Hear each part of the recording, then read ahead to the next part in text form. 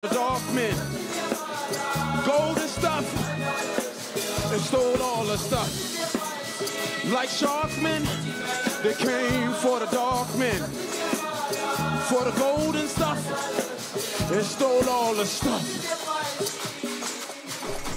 Well, Napoleon Maddox is an award-winning composer, writer, vocalist, hip-hop performance artist, and just a good guy from Cincinnati. And now he's taking people on a unique, ambitious musical journey.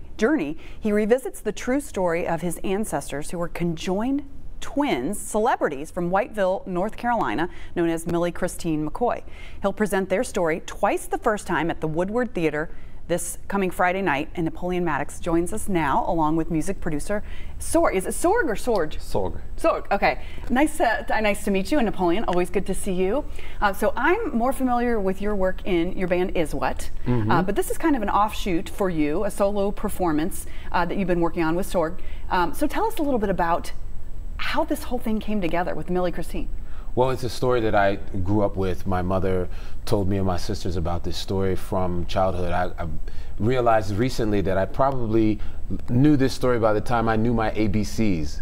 And so, as you said, performing a long time with Is What and touring the world, a lot of different questions and ideas came to mind about, like, wow, I've known this story, but now I see it in a different way because they did travel the world and they also lived in many ways dual identities as one person and two people at the same time, because they were connected, you know. They were literally conjoined twins. Literally connected. And through this show, you kind of take us on their history because they were born enslaved, correct? That's right. So tell us a little bit more about their journey, what we'll see in the show. So their journey is incredible because they were kidnapped twice or stolen twice by their third birthday. Jeez. And the second time they were taken to England and exhibited there, where ironically slavery had already been abolished, but in order to retrieve them and bring them back, the people who owned them took their mother with them, who was also enslaved at the time, and then rejoined them to bring them back to the United States where slavery was still going on. And then they spent their years growing up, their formative years, being in freak shows and circuses and things like that, but they continued to perform and they were successful as performers and gained enough wealth and notoriety to buy the plantation where they had been previously enslaved.